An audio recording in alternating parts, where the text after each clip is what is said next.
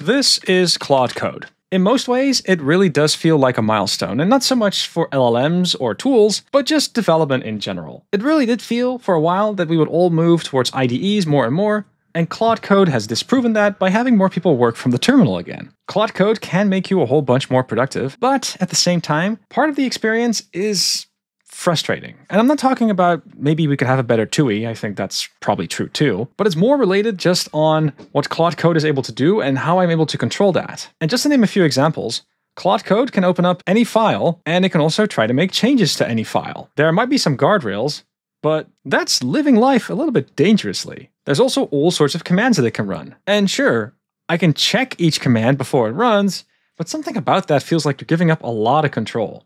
These are things that the LLM will do on my behalf, but also when I think about some things that I would like to do, then I also want to have a bit more freedom. I have a couple of prompts that I really love to use for debugging, and it would be nice if I weren't forced to copy and paste that in here, and if instead I could use a Python function that would bring up some sort of form that would generate the right command for me. Not to mention the fact that maybe I want to have this experience, but on a model that's local, and not something that lives in some server farm of some vendor. I want to have some control over that too. Now again, Claude Code from the terminal, great tool. You can get really productive with it. But I wanted to just have something a bit more bespoke.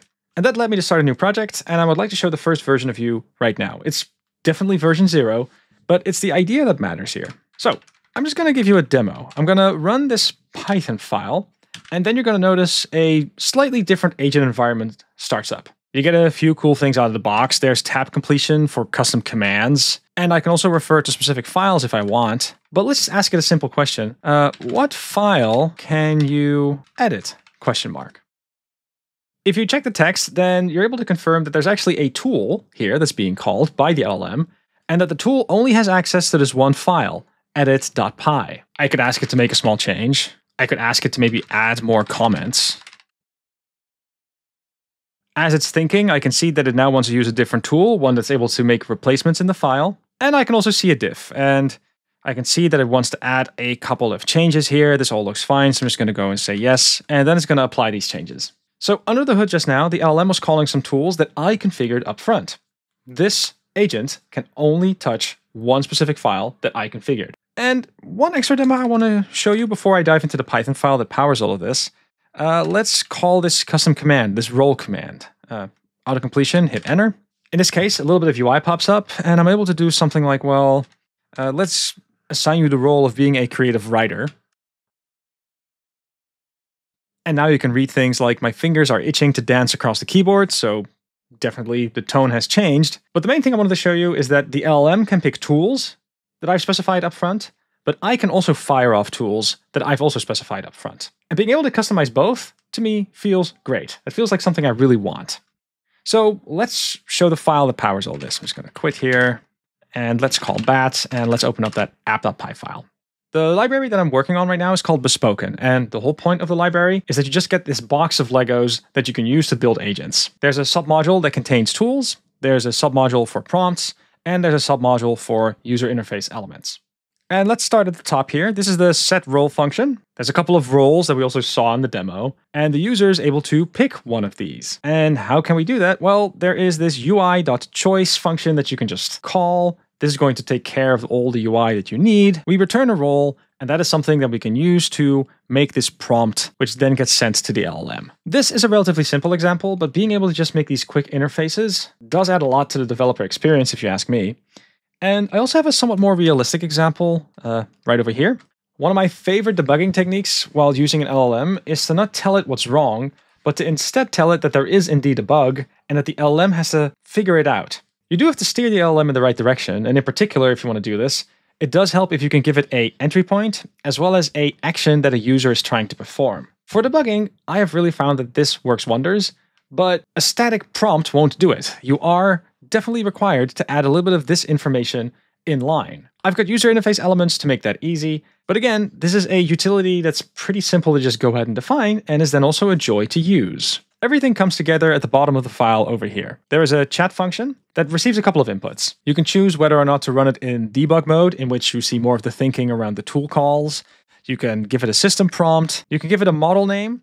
This model name has to correspond with the model name that the LLM library from Simon Willison uses. The LLM ecosystem here, by the way, is vast. People can make plugins, which means that most providers you can just assume are covered.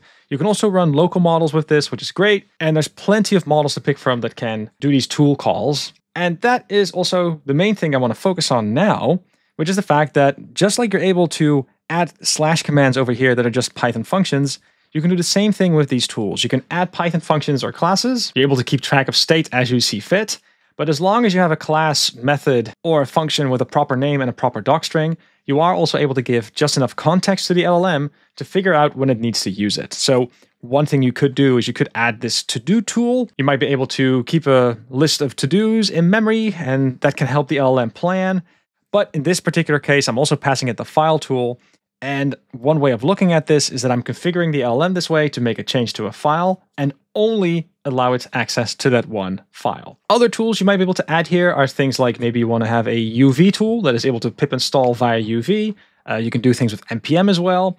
But the whole point is that by constraining the tools over here, you also get more control. And I think something about having more constraints, these won't be perfect guardrails, but they do give you a bit of a remedy. Being able to also pick your own model and being able to pick your own commands to help you as you're working. Hey, this is giving me a lot more freedom, and I can really start thinking about making an agent that's just a little bit more bespoke. And that is also why this library is called Bespoken. If you're keen to learn more, there is a documentation page that's up right now that has a bunch more details. There's also a GitHub page so you can check out the source code. The thing I want to stress also is that this is very much version 0. There are a bunch of places where I could add more polish, and there's also a bunch more features that I'm actively considering.